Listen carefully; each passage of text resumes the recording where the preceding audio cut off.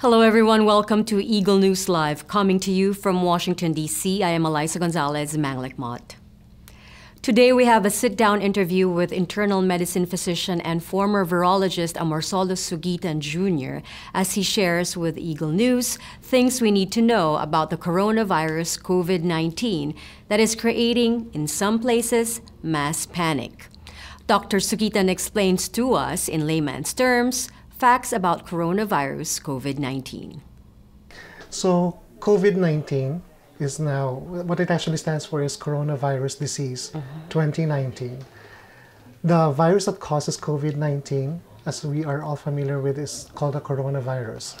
So coronaviruses represent a group of viruses that have been discovered in the 1960s.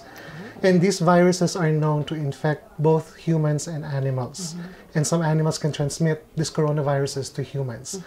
So some forms of common cold are caused by coronaviruses. So we know of at least 4 of these coronaviruses that are causing the common cold. But it has garnered special attention.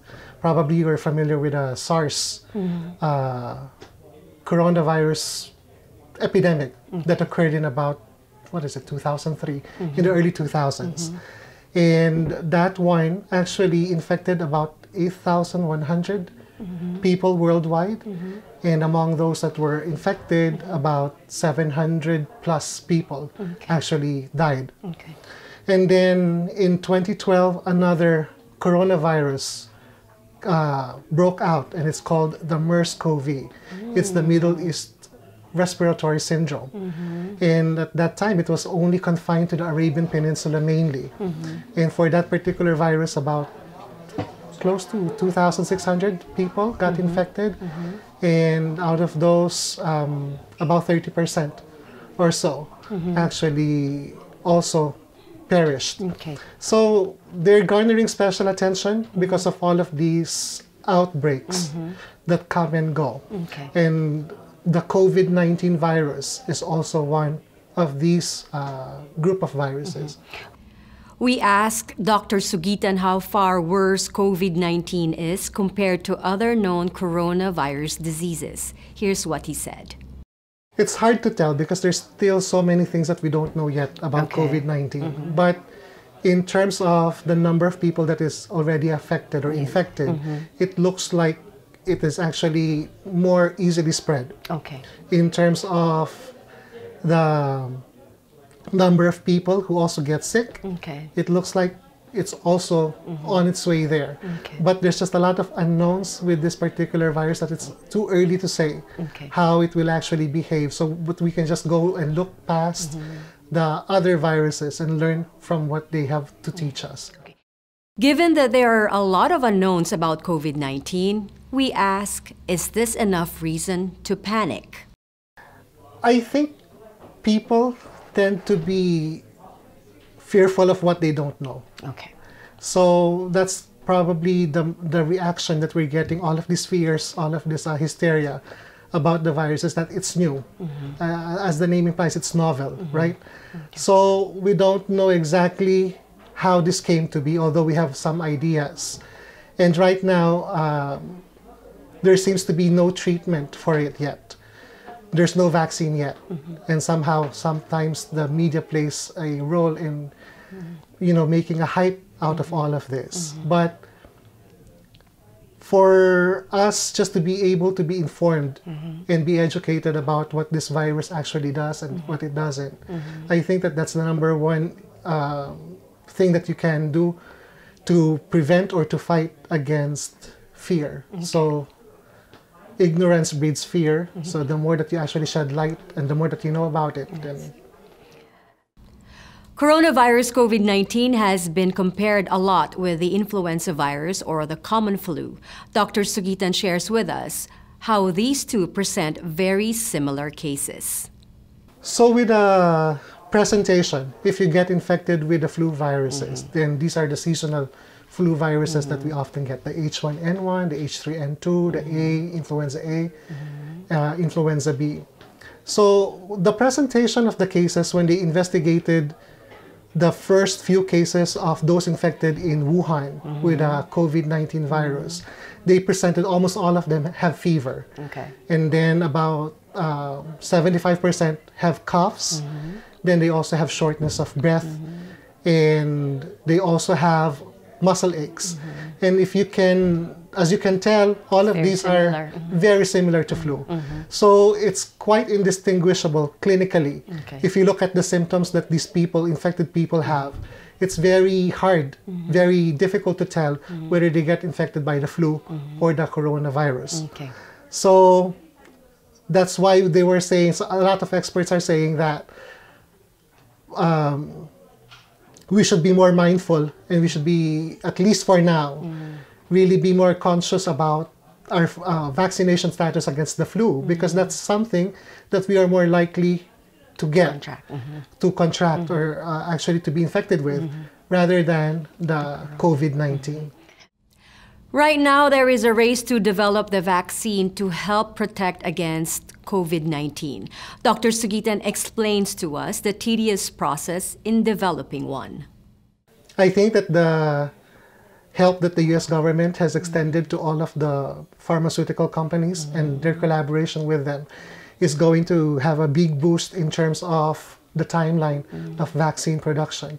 But typically, when you do have a vaccine, you should be able to manufacture it on a large scale. Okay. So sometimes those technical things are easier to accomplish, but what hampers the development of the vaccine is how are we going to demonstrate that it's safe and that it's effective. And we usually test this first in animal models. And when you give a vaccine, you have to play with the dosing. So you have to find the right dosage that will give you an idea how protective it might be. And when you immunize animals, you have to let them build their own immunity. So it takes time. So probably about 1 month or 2 months. And you have to decide how many doses do you have to administer. 1 dose versus 2 doses, and how far apart from each other should they be. And once you have demonstrated that it's actually safe, how effective is it? So you should be able to challenge them with what we call wild-type virus, the actual virus that's circulating, the COVID-19. And if these animals demonstrate that they can actually resist getting infected, or if they do get infected, that they can resolve their infections quickly, then that's a good sign. Okay. But all of these sometimes, so these are in animal models, it does not necessarily always translate that what happens in animal models will also be what is going to be reflected in humans. So there might be some nuances on how we are going to react on it. But the basic limitations in terms of the timeline is just making sure that we demonstrate that it is safe and that it is effective if we are going to vaccinate a lot of people. We have to make sure that those 2 particular criteria are met. So it usually takes, from their projections, it's about 12 months to 18 months. Okay. So we have to understand that vaccine development or production of vaccine, it occurs in several phases. And even the testing of the vaccine, once it's made, also undergoes through these phases. One of the challenges for this particular coronavirus vaccine is that while they were able to probably identify a particular target that the vaccine should be able to block, or the immunity that it will generate will be able to block, we can make those proteins, we can make them to be a little bit immunogenic, or it can be eliciting a good immune response. But we have to make sure that they are safe and that they are effective. Okay. By explaining the process, it seems like it's tedious and it's going to take a while. The UN warns of a fear pandemic because people, they're waiting for how to protect themselves. Why do you think this should be addressed as aggressively as how we are addressing the virus? Yes, because right now, this fear that you're describing, there has been some recent reports that Asian Americans are unjustifiably being attacked. Some of them, like in New York, there was a lady who was attacked just because she was wearing a mask. And probably the person who attacked her was thinking that she might be spreading the coronavirus just because of her ancestry. And we have to make sure that we also tell people that this is really not the way that the virus will be. The virus does not discriminate who it's going to infect. And if you don't have any of those risk factors, like if you haven't been to the countries where there's still a widespread outbreak of this virus, Iran, China, of course, South Korea, Italy, then you should be able to be, the risk is really low. So we should not target a particular ethnic group or even Asians because that is unfounded fear. So in terms of fear, we already discussed about if you really don't know what it is, then you really will be fearful of it. And the way to just think about how to approach this is just like any respiratory virus. Okay, you always have to have good hand washing precautions. So make sure that your hands are clean. Make sure that if you have not washed your hands, do not touch your face, do not touch your eyes, your mouth, or your nose. So some common sense practices like that. Avoid people who might be sick, or if you are the sick one, take extra precaution not to spread it by wearing a mask, for example, so that you can contain whatever it is and confine it. Okay, isolate yourself if you can. And you can always go and disinfect the surfaces that are typically used in your home. Probably right now, the phones, your phone, because your phone can just be placed on a surface that is not clean. And then when you're taking a call, you might answer it and it's actually near your mouth, near, touching your cheek. So all of these things add up. So those are the precautions that you would do anyway, if it's just the flu or if it's just a common cold. And just taking the same kind of precautions should be the right thing to do in approaching the coronavirus. You said that the virus does not discriminate. That's when it comes to who it infects, Yes. right? But the fatalities are mostly the elderly. And the elderly. Isn't that discrimination too? No, so only because probably it's a good point that you have brought up. But it's usually the elderly, just like in the flu. Most of the people who are typically affected severely are infants, the elderly, and people with chronic conditions. People who have asthma, people who have chronic obstructive pulmonary disease, people who have heart condition, people who actually their immune system is compromised, probably if they're having chemotherapy because they might have cancer, or if they have diabetes. So all of these are risk factors for them to come down. If they do get infected by something like this, then it will take them a little bit longer, or if they have the symptoms, it will be typically more severe because of these other factors that they have. But if you're typically, let's say a typical healthy person, a relatively young, they don't have to fear that much. I'm not saying that they will not be infected. Of course, there will always be an exception. But if they do get infected, the likelihood that it will just be presenting as a mild infection is higher. So that's why we take precautions when we have these relatives who are not too healthy to begin with. That we protect ourselves, that we have to be more cautious when we're around them, because if they do catch it, then the chances that they will have a more serious condition is greater than if we are the ones who actually get infected. Okay. You mentioned if someone feels like he or she has the virus, or he or she feels sick, it's a precaution to wear a mask. Yes. To not spread it.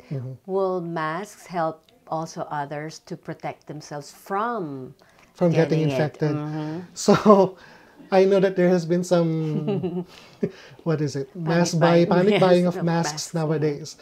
So what the guidelines currently recommend is that only those who are infected really should be the ones wearing the mask. Because if you cough, if you sneeze, you're releasing thousands of droplets of secretions that might contain the virus. So it's not really to protect themselves, but to be able to be, containment of this particular secretion so that they cannot spread it to others. If you're relatively healthy, you wear a mask. What studies are saying is that if you will have to use the mask every 20 minutes, because once your mask gets a lot of moisture, so when you're breathing out, there's moisture in there. And in 20 minutes, this kinds of moisture already affects its ability to filter out some organisms. So it's not going to be useful anyway. So only those who are infected should wear it. And for people who are healthy, just make sure that we still follow all of those precautionary measures that I mentioned a while ago. And if you have to cough or if you have to sneeze and you use a tissue, make sure that you throw the tissue straight into the trash. Or if you have to cough and there's really no tissue lying around, always use the sleeve. The WHO advises the public to take precautionary measures to protect ourselves from getting infected by COVID-19. Dr. Suguitan echoes the same. Washing with soap and water for at least 20 seconds is still the preferred way. Because if you just wash your hands vigorously, it's very effective, okay? If you have to use a sanitizer, make sure that the alcohol content is at least 60%, okay? So those will work towards decreasing the number of infectious particles on your hands. But it's also very important that we, as I mentioned a while ago, clean all of those surfaces that will typically get contaminated, even the doorknobs that we use. Make sure to clean those because a lot of people touch them, and if they're not really mindful of where their hands have been, so that is also a potential source of infection. Is the common flu really more of a concern than the coronavirus? Right now it is, because there's still a lot of people who do not believe that they should get immunized with a flu vaccine every year. They have this myth of if they do get vaccinated with the flu, they will actually get the flu. So that's been a myth that all of the healthcare professionals are trying to combat, okay? But in this particular scenario, you have people who are, or who must be protected, as I've mentioned, the elderly, the pregnant women, and all of those who have those comorbid conditions. We should make a real effort to get them vaccinated because the chances are right now they will have been infected with the flu rather than with a COVID-19 virus. Dr. Suguitan says although the virus does not discriminate who it infects, there is no reason to panic as long as we remain vigilant and keep ourselves informed. Just stay cool, stay calm, because this too will pass, okay? If we just add on to the hysteria and all of this fear-mongering, we're not helping the situation.